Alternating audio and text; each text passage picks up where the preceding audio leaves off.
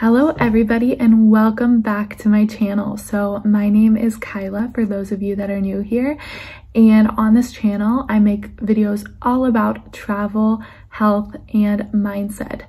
So today I am going to be talking about one of my favorite topics, which is travel. I get so many questions about affordable travel and how to make travel and traveling well a reality.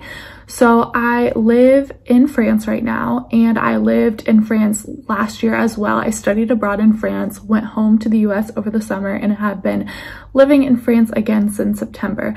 And I always take weekend trips and go abroad to other countries in Europe in general. So this video is gonna be all about affordable travel, especially in Europe, where I can hopefully answer questions and inspire you guys to take some trips and travel when possible. Because honestly, it is so worth it and not too difficult either if you know the right tips. So with that, let's get into this video.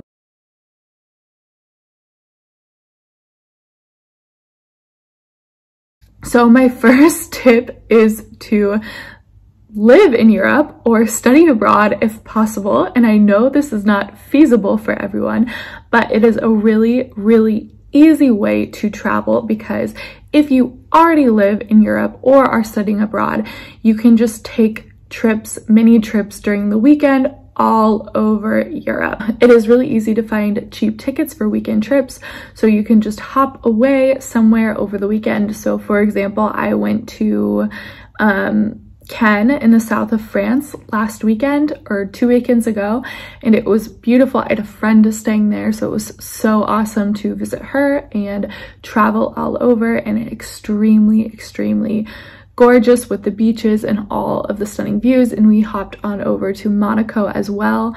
So that's another thing. If you live in Europe or study abroad, you can make a lot of friends from all over the world and also all over different parts of Europe, and it makes travel easy because a lot of times then you have a place to stay when you go visit a country. It's so nice to be able to visit friends, but in general, just taking weekend trips is pretty inexpensive as well. Last month, I also went to Naples, Italy, and that was fantastic because I stayed with a bunch of other friends and we saw so many gorgeous views of the Amalfi Coast, and we went to Pompeii, and overall it was just fantastic. If you do not live in Europe or you're not studying abroad and you can't just travel over weekend trips or when you have breaks, my next tip is to travel to Europe for as long as possible, ideally 1 or 2 months, but it could be shorter if necessary, because if you're traveling to Europe for as long as possible or for a few months instead of just a few weeks, you have the opportunity to go to a lot of different countries, and that's going to be way cheaper to just hop around to different countries and stay in different cities for a few days at a time, rather than just traveling for a week or 2. And that way you can really stretch your dollar, because you can see a bunch of different cities and a bunch of different countries, and you don't have to buy so many plane tickets back and forth. And also, just to note, this video is primarily for Americans or Canadians who don't already live in Europe, because if you already live in Europe, you might already know these tips. Regardless of where you're from, I just recommend getting away for a weekend, traveling whenever possible, taking breaks when you can, and seeing new countries, new cities, and new places, because honestly, it really is so inspiring. And for me, I love it because it really just helps break up my routine and gives me like a new perspective on my life and what I'm going through, and really just inspires me to be creative and keep working and keep traveling. Okay, my second tip is to pack light. So traveling around is going to be a lot easier and nicer, and in general all around better, cheaper, etc. if you have less stuff. You're going to save on transport fees. So if you pack carry-on, you're going to save so much money because you don't have to pay to have a checked bag when you're flying, or even on trains. Sometimes they charge you if you have a bigger suitcase. So it is so nice to pack light, because it is first of all, easier to carry around, it's easier to move around, it's way less of a hassle, it saves you time at the airport, and it will also save you transport fees as well on both trains and planes. Overall, packing light is really the way to go. It's so much more convenient, especially when you're going from place to place and you don't have a place to keep your big suitcase for long periods of time. It's so nice to just have a backpack or a small carry-on and that's all you have. It's way more convenient.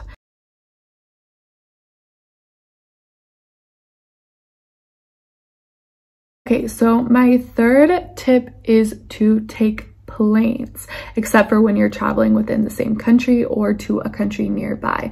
So for example, taking the train from Paris to Belgium or Paris to the Netherlands is super convenient, but a lot of times I find it way easier to fly and cheaper as well.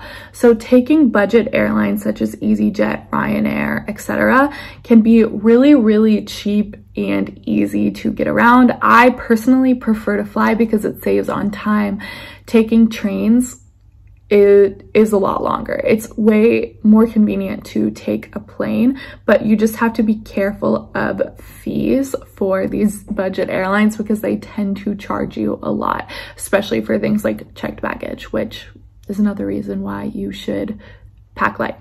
But overall, I really prefer to take planes. I know it's not the best for the environment, but I try to do other things to offset my carbon footprint. But in general, I really think taking planes is much, much easier because it takes less time and in general is very cheap.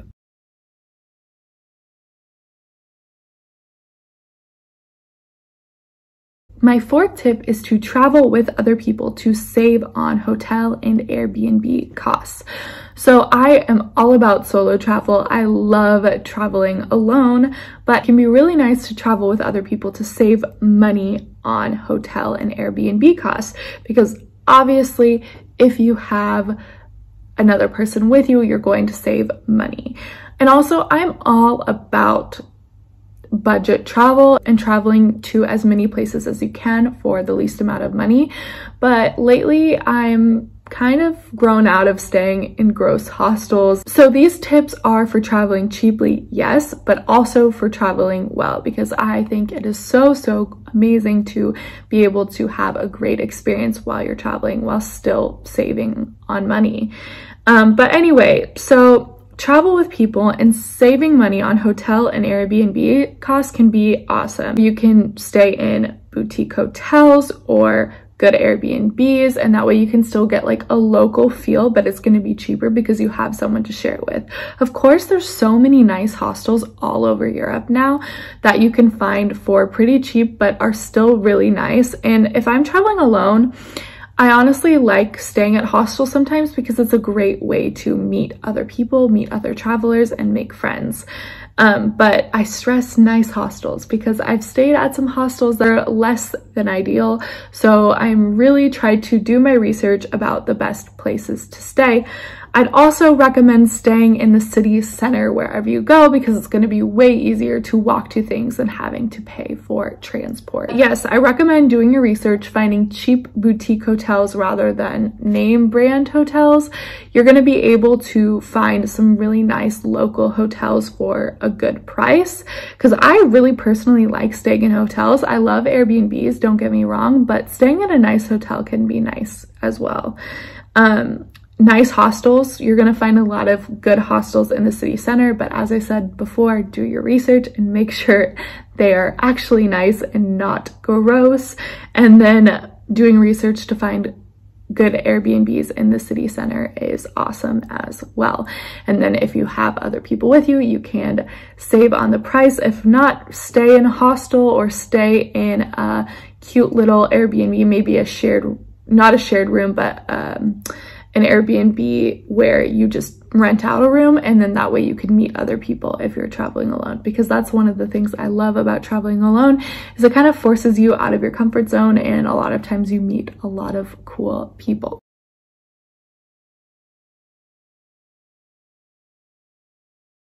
And then my last tip is to eat 1 or 2 meals in if necessary and grocery shop when you're traveling. So this kind of is a simple tip and it seems obvious, but a lot of people just eat out at every single meal when they're traveling, and it can be really cost effective to eat a few meals in if you want.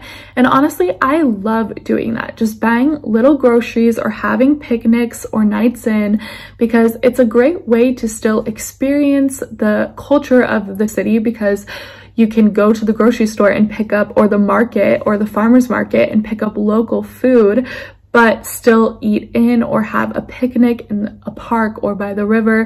That has been some of my favorite experiences, like just getting groceries, having a night in, or having a picnic with friends and enjoying a meal that way instead of going out to a restaurant for every single meal.